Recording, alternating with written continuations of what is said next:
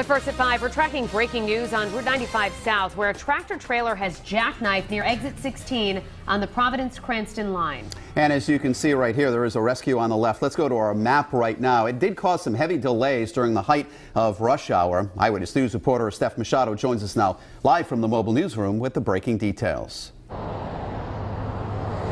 Well, the first thing I want to tell you is that I just got off the phone with Rhode Island State Police, and they say no one was hurt in this crash. And traffic is now normal here on 95, normal for rush hour at least, that is. Police have just cleared the scene minutes ago, but there was this jackknifed trailer in the middle of 95 South around 3 o'clock that was there for about 2 hours. Police say the driver of the tractor trailer just hit the brakes too hard and jackknifed. He was partially into the median and he was blocking several lanes of traffic, and police say again that that driver was not hurt. No other vehicles were involved in the crash at all, but traffic was backed up on 95 South for about 2 hours. RIDOT was able to open one lane and then a second lane, and then finally state police were able to get that tractor trailer towed away. The whole roadway was closed for about 5 minutes as they did that, and then they were able to get the driver, get everyone out of the way, and now the roadway has opened back up and traffic is moving at normal speed for rush hour here on 95 South. And again, police say